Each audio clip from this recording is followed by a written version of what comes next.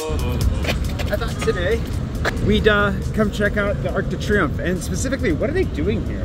Like, you can see there's still construction behind me, but in the middle they finished a whole lot of construction. Like, for years there's been stuff around the base. They've been cleaning up the statues, maybe, and also they reduced the roundabout by at least a lane of traffic, if not two. So I thought we'd come check that out this morning, and then we can join my buddy Nate for lunch. He's on his way to Madagascar, just passing through town. Had a drink with him last night. Wouldn't want to rob you of a little Nate time. And then, I don't know, we'll see where the day takes us. I've never seen a transplanted bench before. The root system is terrible. You can go way deeper than that.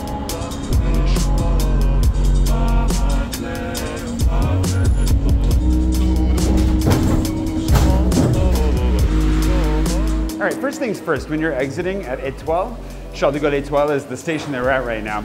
Don't follow the signs to the Arc de Triomphe. Exit 1 is gonna take you on a really long circuitous route all the way like underground, back up. Dude, it's a mess, just take exit 2. It's ridiculous, and also pops you out in like the most obvious spot, which you can find shortly, no problem. My preference is exit number 2, Avenue de Friedland. 2 reasons. 1, it's just right here. It's literally just right here. For lines 1 and 6 in particular, you get out of the metro the fastest and you're above ground. And for 2, it's just a really nice reveal of the Arc when you're walking up the stairs. I like it. It's underrated.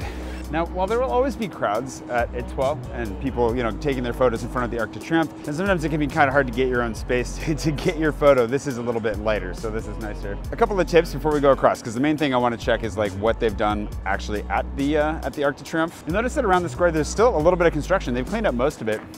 But like right here, this I think is finished. I don't really know what the final plan is supposed to look like. But like we saw this morning, there's still some big piles of dirt and some things happening on some parts of the roundabout. And the 2 tips that I'll give you for the Arc de Triomphe, if you don't know, is that when you want to get to the Arc itself, like you want to go out to the middle of the roundabout, do not cross traffic. Like, don't run through the cars. There is a tunnel. The tunnel is located on either side of the main, like the front face that you can see right here, is facing the Champs-Élysées and Avenue de la Grande Armée. And if you go to either of those sides, you'll find a hole underground, a tunnel that goes down, stairs that go down straight underneath traffic and then pop back up in the middle. The second thing, I'll show you inside, but I think we should just go out. Let's go under, let's go check it out.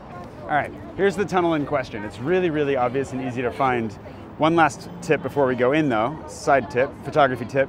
If you want a good photo of you in the Arc de Triomphe with good lighting, morning, Champs-Élysées side, evening, Grande Armée side. Crowds always are on the Champs-Élysées side, so if you want a less crowded shot with a lot less people hanging around, the other side's usually the best ticket, but the lighting's better in the evening, so let's go underground and see what happens. Okay, so the second tip that I was gonna give you is specifically for this line right here. If you find yourself in this line, you've made some huge life mistakes. The thing is, all you have to do is buy your tickets online, and then you can skip this line. You'll notice that there's a ticket office line and a non-ticket office line. So if you already have them, go to the right. There's a big gaping hole and you can go straight up. There will be another line waiting for you upstairs to get into the Arc de Triomphe, but at least you can skip the whole waiting process here. As you can see, it's actually getting mad here, and all you need is like one bus to unload or one school field trip to show up, and it's just game over. So we're gonna skip this part. I'm also not going up the Arc today, so we don't need a ticket.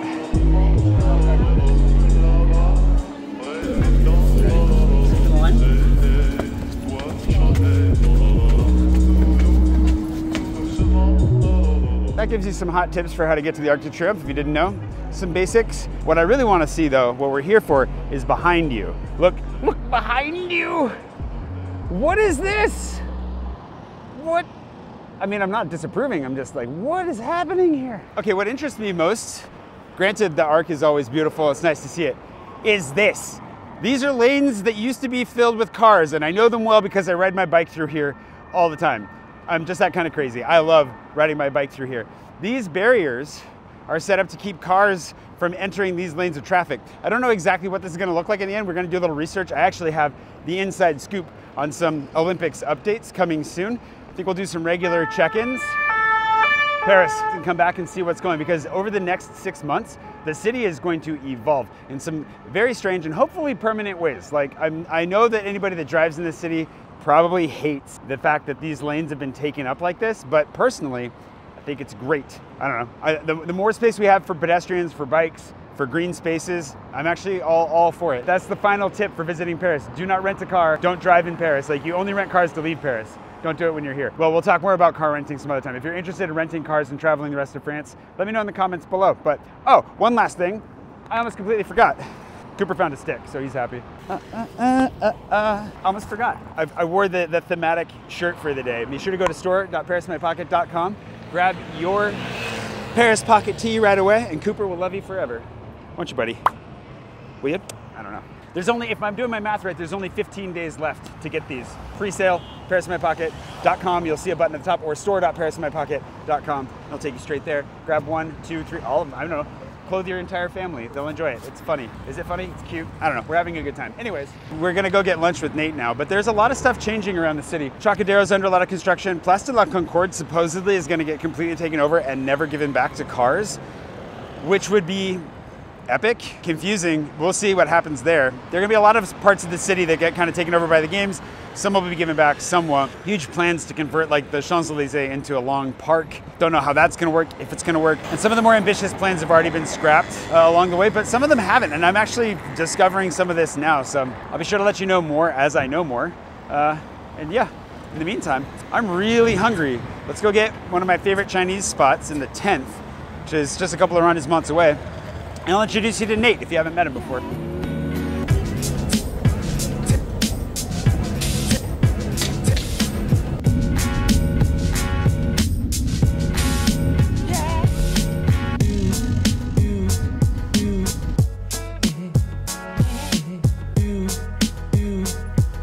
Sorry to keep you waiting. Yeah, well, you know, I took a roundabout way. Good to see you. I was like dressed like Ted Lasso. Yeah, everybody loves Ted Lasso. I was going to ask Nate because his jobs have changed a lot in the last few years, and he's a hospital director, but he's a hospital director of multiple hospitals. What is your actual title? My title is called Senior Director of Clinical Services. Okay, that's a bigger title than I was expecting too. He's amazing. Do you have a blog or anything? Actually, you don't. No, I don't. There's no way to check him out. Just trust me, he's awesome.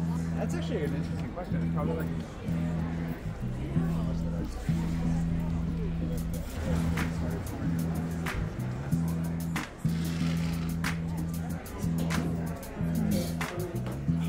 So I actually met Nate in Togo. We met in Lomé, which is my second year of serving with Mercy ships. Your second time in Lomé, as I recall, because you'd been there pre-nursing, and then you went and became a nurse, and then came back to nurse on the ship, right? Second time on the ship. Yeah. I thought you'd been to Togo before. No, Liberia. That was your first time in Togo. Oh, okay. Yeah, you showed me the ways. I feel the same way about you. But Lomé was where I learned my love of shawarmas, because there was a shawarma place that everybody went to that wasn't that far from the ship. So Lebanese food, it was like my introduction to Lebanese food. And right at the end of our time there, when I got stuck on the other side of a riot, like on the wrong side of a riot, and I was like, you know what, I don't really want to deal with people throwing bricks at my car today. So I took the long way back from the airport and found this Lebanese market on the far side of the ring road and stopped at it and was like, I wonder if these guys have shawarmas. And I went into the back and I was like, do you guys sell, by any chance, shawarmas? And they're like, yeah. And then made me like the best chicken shawarma I've ever had in my life, served to me. And I was like, we're leaving in a month? And I've never been back, and I don't know if it's still there. Yeah, I don't think I ever went there with you. Did you never go there? No, I don't think so. It was on the other side of KFG. You remember KFG? Yeah, I did. Yeah, sure did. Which I've heard is closed, unfortunately. Greenfields. Remember that spot? Yeah. Anyways, we can stop reminiscing about food in West Africa, but I don't know if unless you had anything to add. No, nothing to add, other than Le Gallion. Oh, Le Gallion. We talked about Le Gallion last night. Le Gallion, Le G, was a French restaurant that we would go to that had live music on Fridays. And we would go chill. I'd ride my motorcycle there. First country I owned a motorcycle in. And the food took so long to come out that we would eat the table bread, which had been there long enough to completely dry out. The only way to make it moist and palatable again was to put this mustard on it that they had. The mustard was the hottest, like spiciest, like make you cry mustard. But I was so hungry that I would eat it. And I'm pretty sure that's also the beginning of when I started to tolerate and then eventually enjoy spicy food.